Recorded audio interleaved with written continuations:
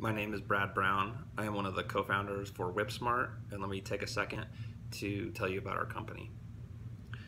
So we are a mobile app for standardized exams, so we offer exam prep, and really the basis for why we offer this is that time is now much more fragmented for most people, as opposed to the typical idea of how to study was that you had to have like dedicated like 2-3 hours in a row with a book in a library or something like that to study.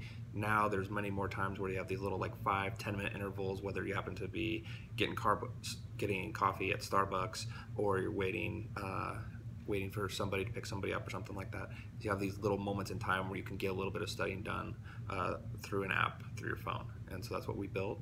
The nature of what is offered in addition to that is things that will help customize to you, the user, as we recognize your certain weaknesses and strengths, which a book certainly cannot do, and also really focusing on interaction and engagement with different challenges and badges and point animations and things like that to make it fun and interactive in ways that books and classes also fall way short.